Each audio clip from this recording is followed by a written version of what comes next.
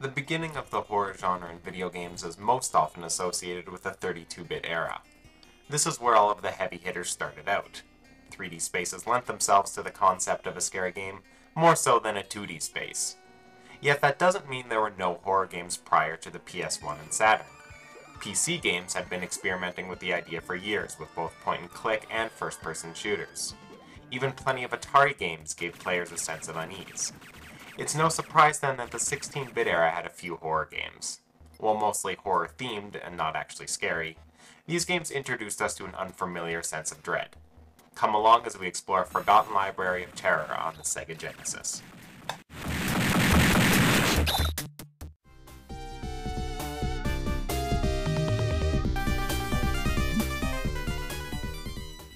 One of the best-known retro horror franchises, Castlevania made its debut on the Genesis by going back to its arcade roots. Is it scary? Not really. But the Castlevania games are frightening not because they make you jump, but rather because they make you dread what's behind the next door. Every room offers a new, deadly challenge. The stress is constant, and the horrific monster design complements the feeling of impending doom and overwhelming odds. The music also reminds you of the fact that you're intruding upon the world of the dead. It's a perfect marriage of aesthetics and game design. Difficulty is a key aspect of making a game suspenseful, no matter what era it comes from.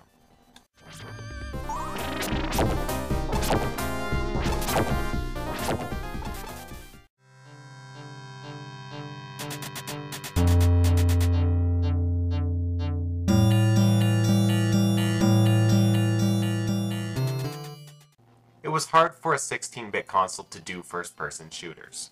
It's no surprise then that there aren't very many on the Genesis. Zero Tolerance wasn't exclusive to the system. It not only showed the Genesis was still a relevant force in gaming, but also innovated the genre in some unexpected ways. From a desolate space station to an abandoned office building, Zero Tolerance was a long campaign of action and horror. You went from being the hunter to the hunted in an instant. The goal each level was simple: kill everything and move to the next floor. No keycards, no locked doors. Just pure hunting and killing. What made the game so suspenseful was the heavy set of darkness. You often heard your foes before you saw them.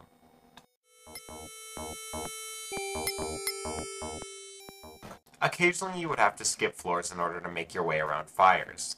This would interfere with your enemy counter, leaving you blind as to how many foes you were up against. The further down you descend, the more labyrinth-like the levels got, and the more hideous the creatures became. In order to make the game run smoother, the actual play area is quite small. However, this ended up just adding to the atmosphere as your peripheral was cut off. You also had 6 characters, each with their own unique perk. The twist on this was once a character died, they were gone for good. 6 lives to complete a lengthy campaign was quite difficult. On the plus side, you could bring a friend along to help in the slaughter. Though the process was rather complicated, it was nice to have some company for your journey down to hell.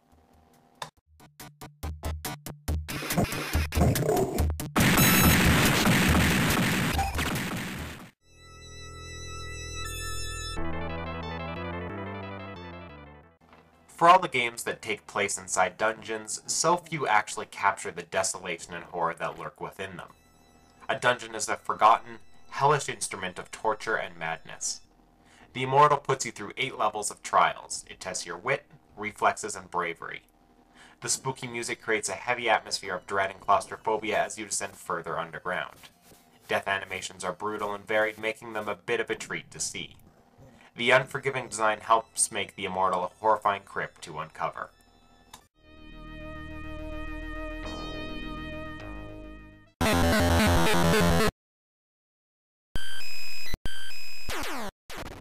While not an exclusive to the Genesis, or even the 16-bit generation, Sinistar was found on the Williams collection.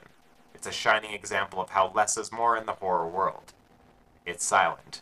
Frantically you prepare for its inevitable arrival. Then you hear its voice. Beware, I live. The Sinistar is a very tough, very big enemy. Using the flighty controls to pilot around the chaotic screen, you'll need to make split-second decisions whether to run or fight. It's a simple, classic arcade formula that's difficult but addictive and easy to jump into. What makes it stand out from its space shooter cousins is the dark and lonely atmosphere as you fight an impossible foe alone in space. And we all know, in space, no one can hear you scream. Run, coward.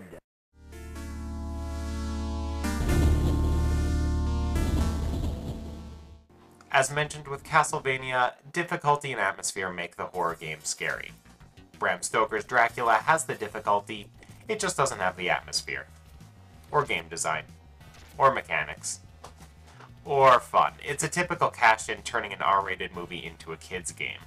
The progression is almost coherent if you know the story, but its one-note platforming, level design, and fighting make this game a bore to play.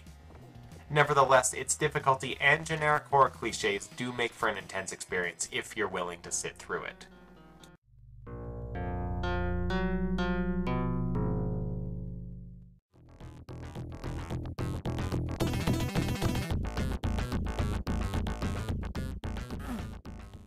Abandoned and alone on a remote Mars colony, possessed soldiers and demons hunt you. There is only one way out, and it involves a lot of violence. The original Doom makes an appearance on this list thanks to the fabulous 32X port. Though a bit pixelated and smaller, this version of Doom still packs a horrifying punch. Monster closets are plentiful, constantly sending you into a spin as you frantically look for your attacker. Despite having no shoulder buttons, Doom controls surprisingly well on the Genesis D-pad. This is actually one of the better home console ports, and an essential addition to any horror fan's collection.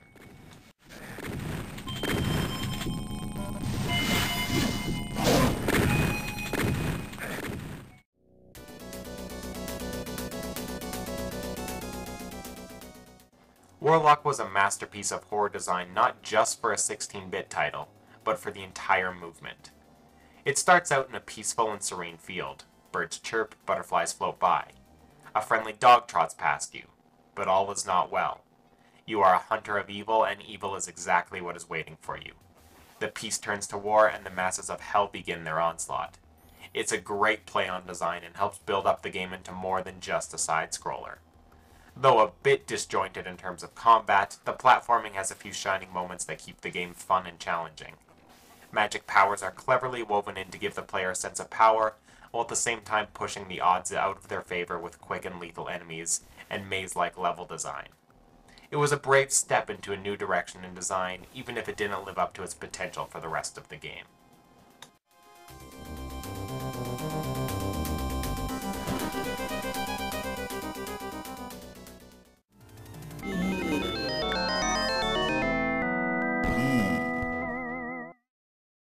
This humble side-scroller does little to impress gameplay-wise. However, it went to new, disturbing heights in terms of setting and subject matter. Hanging, decomposed bodies surround a mansion of hellish brood. Your dead wife awaits her terrible fate unless you once again wear the mask. It's a terrifying premise. The gameplay, unfortunately, is far less interesting. It's basic left-to-right brawling. Though still challenging when switching between enemy types, Splatterhouse 2 is better remembered for its controversy rather than its gameplay.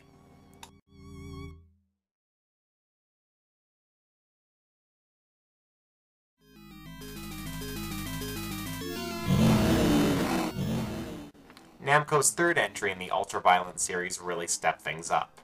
There was a fully involved story with branching paths, multi-tiered stages, and more freedom of movement and battle. The power-up meter also made for some interesting strategy. This is without a doubt the high point of the series, and a crucial step in the evolution of interactive horror. It was now a pure horror game for adults, while at the same time fulfilling the needs of gamers.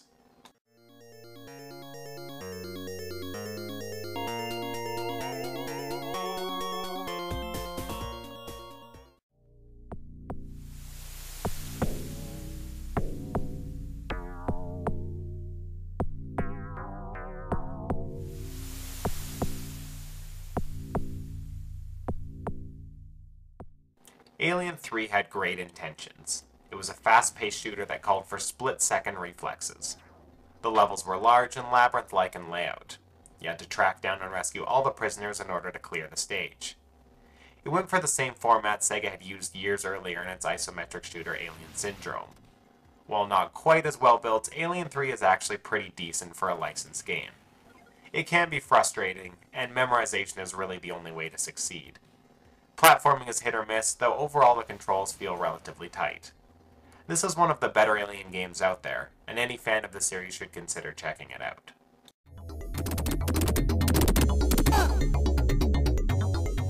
While it may be a stretch to call any of these games scary, they nonetheless left a haunting impression.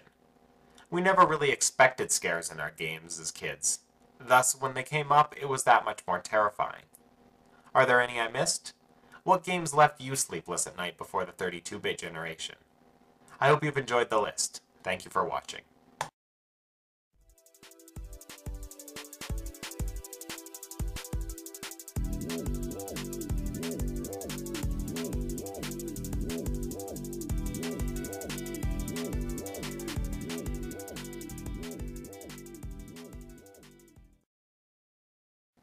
The beginning of the horror genre in video games is most often associated with the 32-bit era. This is where all of the heavy hitters started out. 3D spaces lent themselves to the concept of a scary game, more so than a 2D space. Yet that doesn't mean there were no horror games prior to the PS1 and Saturn. PC games had been experimenting with the idea for years with both point-and-click and first-person shooters. Even plenty of Atari games gave players a sense of unease. It's no surprise then that the 16-bit era had a few horror games. While mostly horror-themed, quite difficult. On the plus side, you could bring a friend along to help in the slaughter. Though the process was rather complicated, it was nice to have some company for your journey down to hell.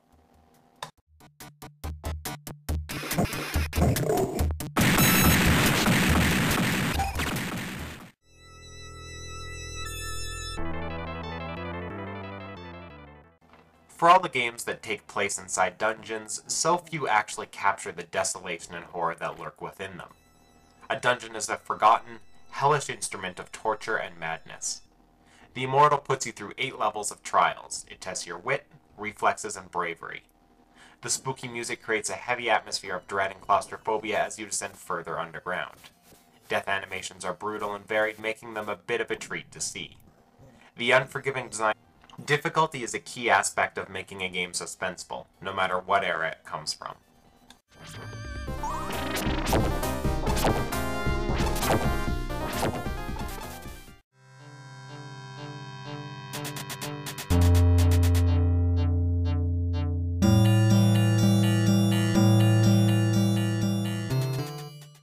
It was hard for a 16-bit console to do first-person shooters. It's no surprise then that there aren't very many on the Genesis. Zero Tolerance was an exclusive to the system. It not only showed the Genesis was still a relevant force in gaming, but also innovated the genre in some unexpected ways. From a desolate space station to an abandoned office building, Zero Tolerance was a long campaign of action and horror. You went from being the hunter to the hunted in an instant. The goal each level was simmed and not actually scary. These games introduced us to an unfamiliar sense of dread. Come along as we explore a forgotten library of terror on the Sega Genesis.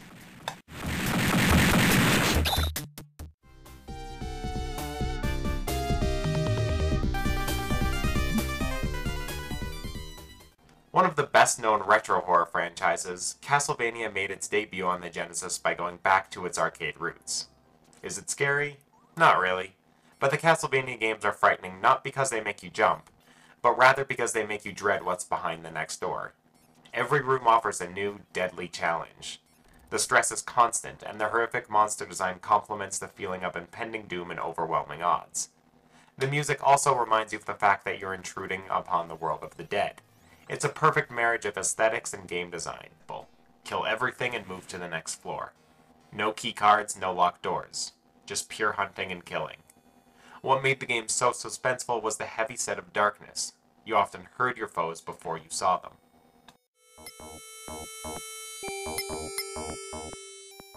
Occasionally you would have to skip floors in order to make your way around fires. This would interfere with your enemy counter, leaving you blind as to how many foes you were up against. The further down you descend, the more labyrinth-like the levels got, and the more hideous the creatures became. In order to make the game run smoother, the actual play area is quite small. However, this ended up just adding to the atmosphere as your peripheral was cut off. You also had 6 characters, each with their own unique perk. The twist on this was once a character died, they were gone for good. 6 lives to complete a lengthy campaign was